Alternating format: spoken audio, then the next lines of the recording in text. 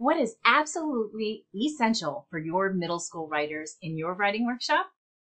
Well, actually, there's more than just one essential component. Today, I'm going to talk about the 5 must-haves for your writing workshop classroom. So if you stick around to the end, I have a special giveaway for you that I want to tell you about, and I'm really excited to share that with you. Hey there, I'm Kathy Harsh, creator of Teach to Write for Middle School, where you can get the tips and tricks to help your middle school writers to improve their writing skills and keep your sanity at the same time. Welcome and thank you so much for being here. If you're returning, make sure you subscribe and hit that notification bell. And please share this out with other middle school teachers who might need some ideas or some extra help or some tips with teaching writing. If you're new here, hi, thanks for checking out the channel, and I hope you consider subscribing as well. So let's start with the 5 essential components that you must have to create a writing workshop in your ELA classroom. I'm going to explain each one of these in more detail in a moment, but here they are all together. Time to write daily, writer's choice, exploring a writer's voice, building a community of writers, and you as the mentor teacher. Writers need to write every day. Now, not the whole class period. That would be really difficult to manage. However, you can fit in writing anywhere within your class period daily routine. To find out more about how to schedule time in a writer's workshop, click on the video here. Writing can occur during bell ringers, at the beginning of class, during the mini lesson, and with writing sprints and projects during workshop time. To start off with each day, my writing students use writing journals because it helps them to have a space to think before they face that blank computer screen. Now, you may be thinking, when do they read? I do have my students reading in my classes, but the purpose changes. The purpose is more to focus on making them better writers, but they need to read in order to learn to write well. However, their focus for reading is to become better writers. But writers need to read to learn how to write well. I use my state standards as a guide to the skills writers have to have in order to be better readers and writers. And with this channel, I'm hoping to show you how I weave all that together, both writing and reading, in my writing workshop classes. The second must-have is writer's choice.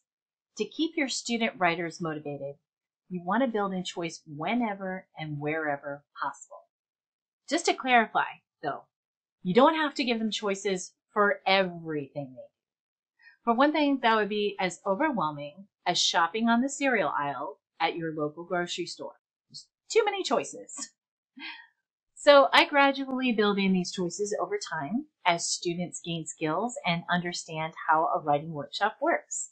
I introduce a concept and then I give them a couple of choices on how they want to practice that concept. When I give a writing assignment, I'll give them one choice in either topic, genre, audience, or mode of writing. If you need writers to complete an assignment or activity within a certain time period, let them know ahead of time. Let them know they can turn in an excerpt if they want to write something longer than you expect. That happens sometimes. Of course, this is not always possible. They need to learn how to write within certain time parameters. So let writers practice these through timed writings or word sprints. One way to help writers with choice is to have them do listing activities frequently. They could even have a section in their writing journals just for lists of ideas. Another way to help students with choice writing is to teach them the 5 tricks that break writer's block. That's going to be a future video that's coming very soon. The third must-have is exploring writer's voice. The ultimate goal for me as a writing teacher is to help my students find their writer's voice. From helping writers with word choices and composition to publishing their writing to share with others, we help our middle schoolers build the self-confidence and grit needed. To establish voice, we have to play with words, play with how they sound, how they're arranged in a sentence or poetry. what images they conjure up, and how those words make us feel. I want my students to explore the topics that are important to them personally, and to explore how they'll share their ideas with other people. For encouraging students to participate in small group sharing to author celebrations, writers need the opportunity to see that their writing voice matters. There are so many different ways for kids to publish safely online. EduBlogs, Adobe Spark, Google Sites, Flipgrid, lots of places. Writing Workshop allows writers to bring pieces of writing through the writing process to share with others their unique, multimedia sometimes, creations. Not all writing goes through this process, only those pieces that we feel demonstrate learning. But this is where choice comes into play, allowing students different opportunities to choose what they'll share and how they'll share it. The fourth must-have for a middle school writing workshop is building a community of writers. Middle school students are very social, but even the quiet writers need to socialize often with other writers. This component of the writing workshop for middle school is what makes this model an actual workshop. Students share their writing with each other throughout the class period. Usually I allow for natural partnerships and groups to form. However, at the beginning of the year, when they're not used to each other, I often pair up students for short activities. And this helps everyone to feel a little bit more comfortable with each other. Now, to get that started off, I use something called a name game. One way that I build this community of writers is to play that name game at the beginning of the year. We all stand in a circle, and I use this little cush ball or stuffed animal. I start tossing the ball underhand to a student, and the student says my name and then their own name, and then throws the ball to another student that says my name, the first student's name, and then their own name. We'll repeat this until we're about 7 students in, and I start getting confused about who's who. So I ask them to toss it back to me again, and we start all over again. They all start out being self-conscious, but in the end, they end up laughing and smiling by the end of the game. So I'll repeat this game several times during the first week of school, and they really love to watch me struggle remembering all their names. Side note, students that do not want to participate in the name game are not forced to participate. I wouldn't do that to them. Share time is another way to build in community during Writers Workshop. Writers complete a bell ringer activity as soon as they enter our classroom. These bell ringers are projected up on the screen, and students write for like 2 to 5 minutes. After this, I ask students to turn and talk to a neighbor about what they wrote.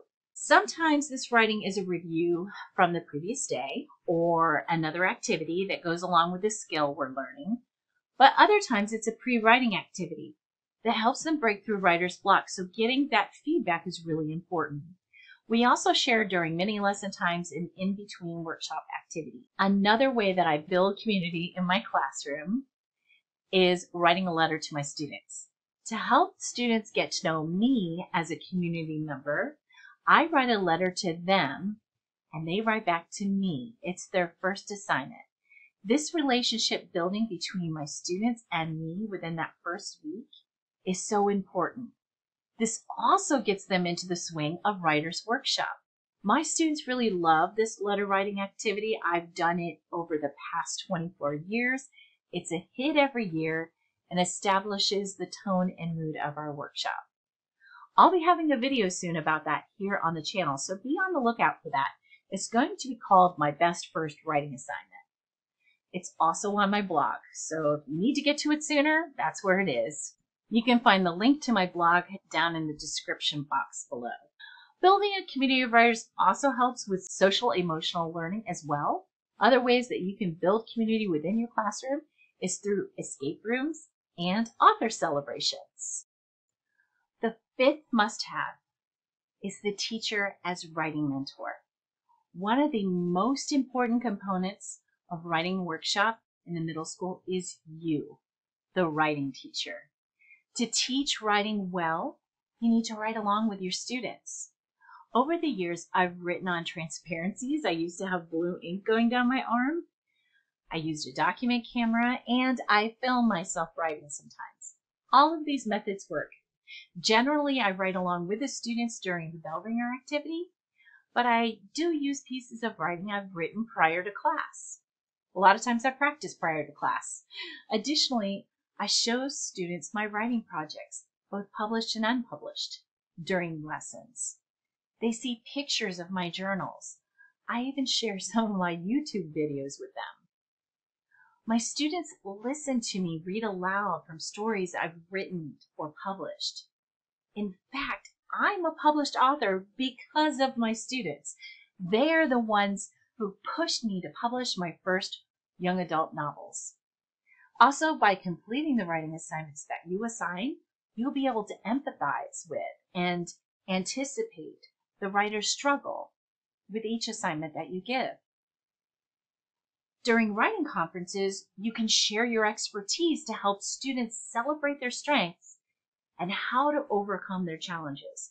This is where you shine as a writing teacher mentor. This is also where you save tons of time by using this time to assess and grade student work as well during that writing conference. When you write with your student writers, you'll be amazed at how this creates a bond with your students that lasts a lifetime. I still have former students who message me on Facebook or post about being in my class. Some of these former students are in their 30s. There you have it, the 5 must-haves of a middle school writing workshop. Thank you so much for staying until the end. I promised a special giveaway if you stayed, so here it is. It's the free 5-day challenge to transform your ELA course into a vibrant writing workshop that engages students and saves you time and frustration. I give you 5 free videos with my best systems to set up a writing workshop environment in your classroom. The challenge comes with a digital workbook that gives you space to plan out your writing workshop for the upcoming year. The writing workbook is also free. You'll learn how to set up a daily writing workshop schedule, creating a filing system, planning your year, creating your classroom management system, and developing your grading system. This challenge can be completed on your own time, so you don't have to tune in for a webinar at a particular time. This 5-day challenge is free, all of it. Click on the link below in the description box, and thank you so much for watching. I'll see you next Monday, where I'll be talking about writing journals.